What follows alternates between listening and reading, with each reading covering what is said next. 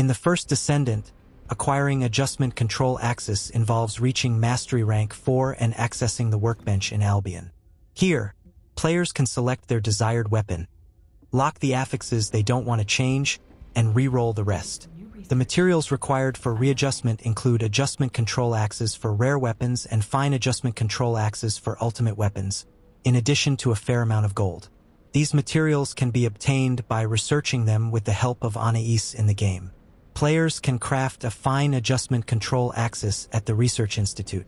Dismantling standard rare or ultimate weapons can also yield the necessary materials for crafting Adjustment Control Axes. It's important to note that the cost of readjustment varies depending on the number of locked affixes, and the process can be resource-intensive. Despite the potential grind associated with obtaining and using Adjustment Control Axes, this mechanic offers players the opportunity to modify the affixes on their weapons, ultimately contributing to the pursuit of an optimal build in the game.